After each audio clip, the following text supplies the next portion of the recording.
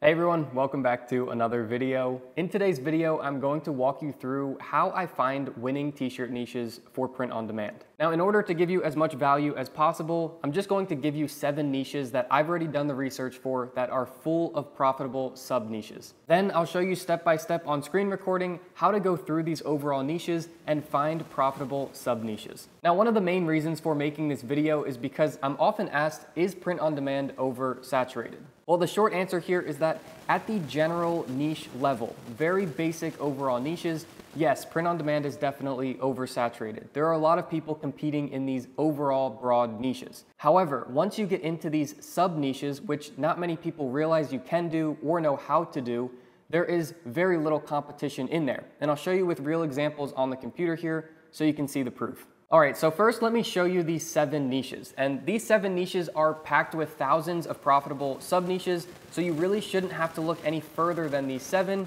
and then just start digging into them to find these sub-niches. First is geographical and local nostalgia. Think of designs that are specific to a certain city or region. You kind of want to dig in here and see if you can find any local slang or inside jokes for regions. Those are the ones that are going to do extremely well here. Besides that, you can even do overall things for states or regions that people live in. Those tend to sell very well. Next is occupational.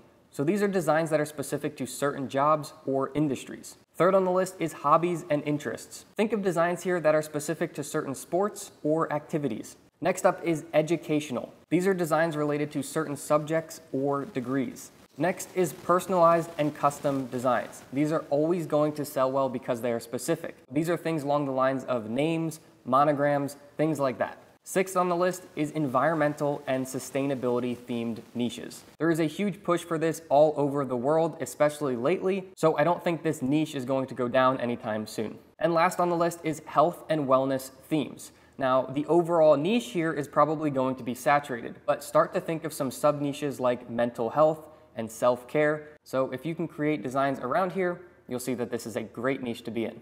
Now, I highly recommend pausing the video here and writing down these 7 overall niches because they have so many hidden sub niches in them, you really shouldn't have to look any further. Okay, so now that we've talked about what the 7 niches are, now let's talk about how to use them to find these sub niches within them. All right, so let me bring you into the computer here and show you how I do this. Now, I've been doing print on demand for years now, and I've just found that it's simply easier to use a tool that doesn't cost a lot of money to do the heavy lifting for you. Otherwise, there's a lot of guesswork that goes into this by searching different platforms and trying to come to your own conclusion when these tools can just do all of that work for you in a couple clicks. So this is the tool that I personally use. You've probably seen it in my other videos. It's called Merch Informer. Now, I'll get logged into my account to show you, but for those of you who need it, it's about $10 a month. All you need is the newbie plan. And I have a coupon code that I'll put in the description below that gives you 15% off. Now, for the purposes of this video, you can do a 3-day free trial and follow along for this video so you can do everything totally for free. So let me get logged in real quick and then we will get started. So this is the inside of Merch Informer here, and they have a bunch of different print-on-demand tools that you can use. Specifically for finding these sub-niches, we're going to go to Keyword Research and then Keyword Finder. So essentially all we have to do here is come up with different ideas for sub-niches and type them in here. The rest will all be done for us. Now, something that I really should say before doing this is that the biggest difference I've seen between people who are very successful in print on demand and those who kind of have a rocky start and then they end up just fizzling out and quitting after a month or two is the ability to have critical thinking skills and creativity and the ability to search Google to kind of come up with their own ideas. Now, how that relates to this is the 7 niches that I gave you before are filled with literally thousands of different profitable sub-niches. It's going to be up to you to come up with what those sub-niches are, and then this will tell you if that's good, if it's bad, everything you need to know. So to give you an example here to show you really just how easy this is if you can put a little bit of creativity into it, the second niche on the list I had shown before is occupational. So this is different jobs or different industries. So what I'm going to search here is linemen. Now, if you don't know what a lineman is, it's the people who climb up the power poles and they work on the electric cables that are typically along the sides of roads. So if we hit search here, it's going to tell us everything about linemen for print on demand. So the first is the phrase over here, and then the amount of search volume on Amazon and the amount of search volume on Google. And then you can click over cost per click. That doesn't really relate to us because we're not running any ads. And then it's going to show you competition.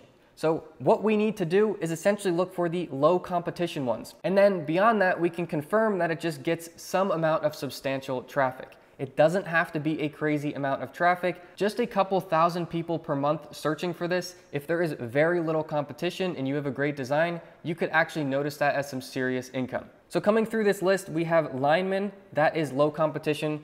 That's a great sub niche to go into. But as you keep scrolling through here, you can see football linemen.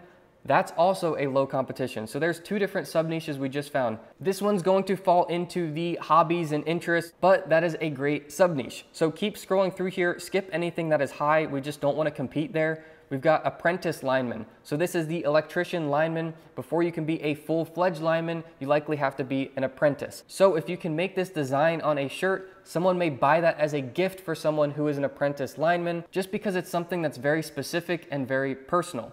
So keep coming through here, future linemen along the same routes of apprentice linemen, electric linemen, power linemen. These are all different sub niches that you can go into. Now, as you can see, electric linemen and power linemen are very similar. So you'd likely be making the same shirt for both of those sub niches. One of them may say electric lineman, one may say power lineman on the actual design. However, something really important to note is that all of these that are similar, like electric and power, they should be included as keywords on the same listing. So if you have a design and you create a listing that's relevant to multiple of these and they still have low competition, add them as keywords throughout the title and the description. That way, no matter what they are searching for, if it's one or the other, your shirt will come up, and if it's relevant to both, you just got the traffic from both of these searches. So I could go on here for a lot more time showing you all of these different sub niches you could go into, and that's just searching off of one term, which was lineman. Now think about if you went to Google and you searched different occupations and you typed those into here and tried to get as creative as possible, you could find tons of different sub niches. That's really how easy this is. And now think even broader. Those 7 overall niches that I showed you before are filled with literally thousands, likely tens or even hundreds of thousands of these profitable sub niches. Now that you know the process, all you have to do is rinse and repeat to find more of these sub niches.